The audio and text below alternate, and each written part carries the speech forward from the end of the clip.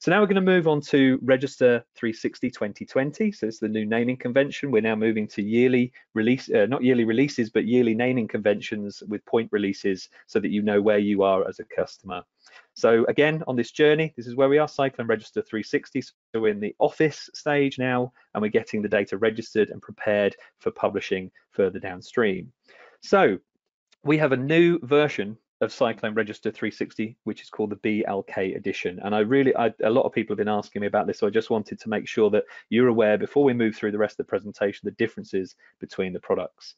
So the BLK Edition can import data from the BLK to go and the BLK 360, and that is it. It can't import any other data type. So that's how it's locked down. You can export RCP data without the need for an additional license from the BLK Edition.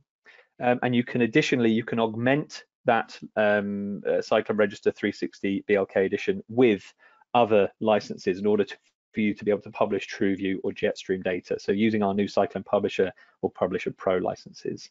But there is no, this is critical as well, there is no upgrade path to Cyclone Register 360. So if you want to invest in the BLK Edition, that's it, you're locked down, you're only working with BLK to go and BLK 360 data. If you want to open the floodgates, if you will, to all other different data types, then Reg 360 is going to be your starting point. So it can import data from all the Leica reality capture sensors, such as the RTC, the BLK series, the ScanStation P series and C series, which a lot of you on this call I know are using. But we can also import Faro data and ZFS data as well, with some slight limitation with Faro, for example, around the panoramic imagery, but certainly, we can get the data in and work with it very quickly. We can import E57 files, registered or unregistered, which is fantastic if it's coming from another open data source. But Cyclone Publisher, as a minimum, is required for RCP export, which is not included by default. And we'll talk about Cyclone Publisher later. But of course, you can still augment Reg 360 with additional licenses to create TrueViews and Jetstream, much like you can with the other version. So that's just to give you an overview of those two products. So also, this is just announced the other day, every BLK 360 now being sold, every new one will come with, will be bundled with a version of Reg 360 BLK Edition. What that means, what that does is facilitates up to 5 licenses of Cyclone Field 360 on your tablet or phone devices as well. So now you've got a complete ecosystem built around the Leica Geosystems products, but with a clear connectivity into the Autodesk suite using the RCP export from the BLK Edition as well. So if you want to continue with that workflow, opening up the RCP file in various Autodesk packages, then you can. But I think that's a really important piece of information. So Reg 360, first up, BLK to go integration. So this, if you haven't seen the BLK to go, it's a handheld mobile mapping device. You turn it on, you press a button, you start walking, you have the BLK to go live app as an optional extra if you want, and you can start collecting data. So what you can see here is the scan positions, sorry, not the scan positions, these are waypoint markers along the trajectory which are created at the point of import. And I'll show you that live in a second in a demo. These little new marker icons, instead of the old yellow cheese heads, can be changed in size. You've got this setup radius option within the settings, so you can change those up to 1 meter in size within your view if you would like to. But the data, in terms of downloading data from the BLK to go into Reg 360, you can use the USB-C cable, or you can use Wi-Fi, and that will allow you to connect directly to the device. And at the point of import, you have 2 options. You can import the data into Reg 360, and then you can do more stuff. So maybe you've got 4 or 5 walks that you want to register together. If you've got 1 walk and all you want is maybe an E57 export, there's a tick box which allows you to export just the E57 without doing any import to Reg 360, which might be interesting for some of you. So that's BLK to go integration. Then we've got new Ortho-image export from Register 360. So I'm going to show this tool live in a second, but it allows you to do obviously facades, plan views, but also very quick cross-section views with a scale bar. And this publishes not only an image file, but it also publishes a DXF file. And we'll go through that process, and then you open the DXF, it references the images. So if you're using maybe a lower end CAD package or something that doesn't support point clouds, or you want to very quickly send a quick cross section across to someone who can open it in a CAD package without needing a full point cloud, that is where you can use this feature. But it's super easy to use, and it's really, really quick in terms of generating a deliverable like you can see on the screen now. Now, the smooth surface tool, again, we're going to demo this in a minute, but this allows you to very quickly clean the point cloud and analyze data above a ground surface. So for those of you who've used Register back in the day, Cyclone Register, we've always had this smooth surface tool. This now does it within Reg 360. It's very, very quick and allows you to rapidly get rid of any noise or information. In particular with BLK to go, where you're walking through perhaps a crowded area and want to get rid of people or cars, it's a really nice workflow. In Reg 360, also now I'll show this, but we can export by limit box and setup. This is controlled by the Publisher Pro license, but we can now publish those limit boxes out, and we can also select setups. So that's something that a lot of people have asked. So if you've created limit boxes within Register 360, you can see we've got these little check boxes just here. You can say export, and when you hit publish by limit box, it will allow you to choose which ones you want. If you are creating an LGS file, the LGS file will contain limit boxes that you can turn on or off anywhere, but you can't specifically export by them for LGS or Jetstream data or TrueView data. But that I think is going to be very, very useful for a lot of people. And also improved RCP export. So there was a 2 billion point limitation, which has been removed. We're working closely with Autodesk in terms of their SDK to make sure that we've got the best workflow. But you must ensure you have the correct amount of temporary space. So on this basis, it's about 30 gigabytes per billion points that you're exporting, and it's a specially designated temp drive that Autodesk specify. We can give you the link to that if you need it, but you must ensure you have that space. Also, I would say at this point, if there is an error, we give you an error report up front. So if there is an issue with the export, then you'll know it. So you can change accordingly, which is nice. This is included in both Cyclone Publisher and Publisher Pro, and again, it's included by default within Cyclone Register 360 BLK Edition only. And we can look at the publishing landscape in a second. So now I'm going to jump across into Register 360. So again, this is all live, guys. If anything goes wrong, give me some grace. I am just now going to jump into this data set. And what you can see here, this is a BLK data set that was generated by one of my colleagues who happens to have a rather nice Nissan GTR in his drive.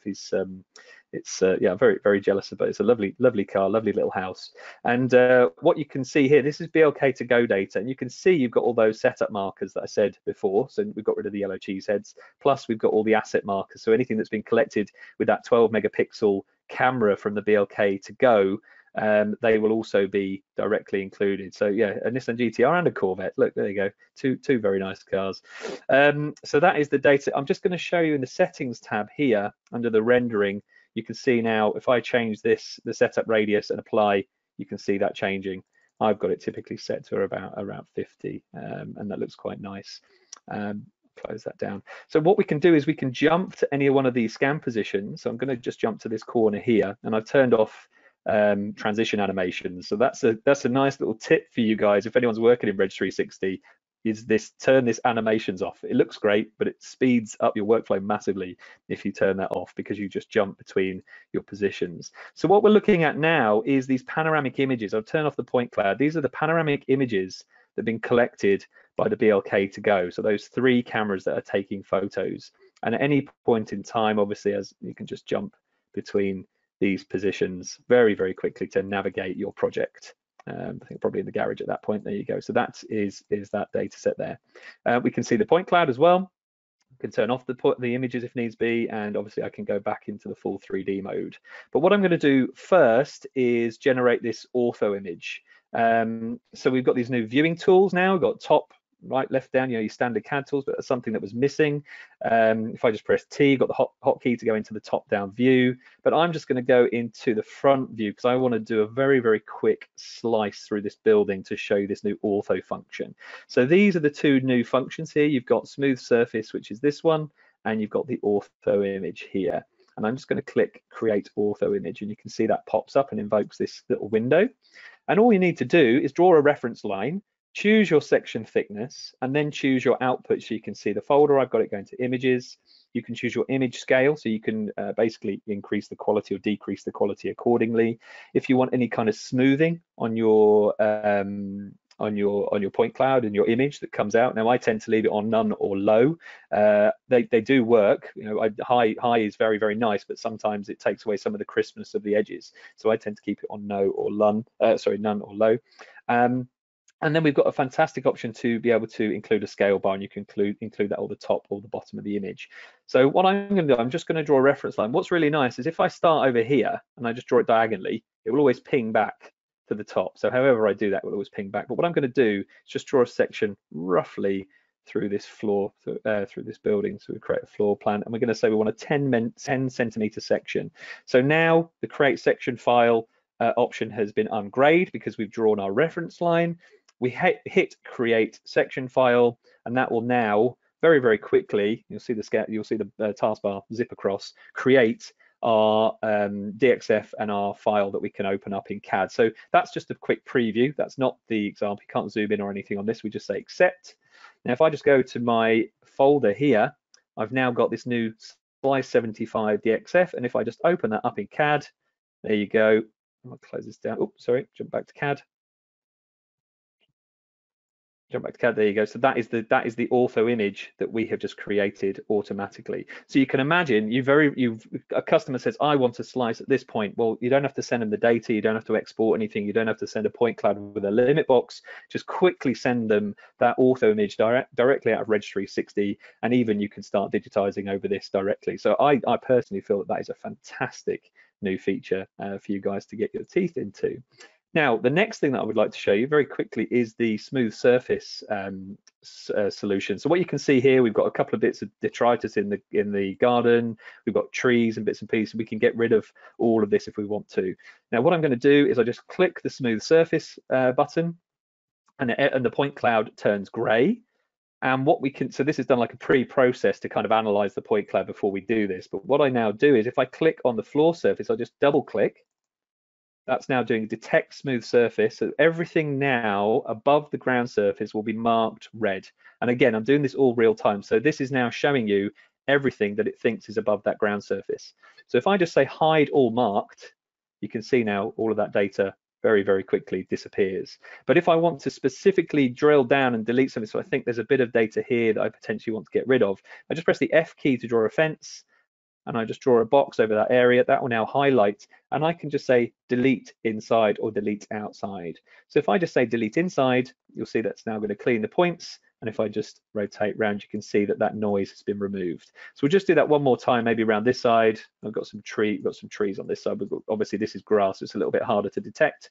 So just go back into plan view, and we will just draw, this time we use a polygonal fence, and we'll just go like this around the tree area. Boom, done. And we'll just say delete inside, and then that shouldn't take too long at all. Now, if you do delete the points and you don't, and you actually want them back, there you go, there's the clean data, okay, with a couple of bits of the grass gone. But if you do want them back, you can click on the bundle. You can multi-select these, and you can say restore deleted points, and you can restore visual points, cloud to cloud, or both directly from there as well. So that's those features.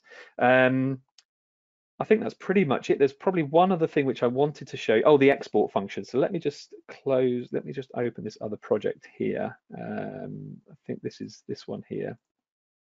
I'm going to close this project.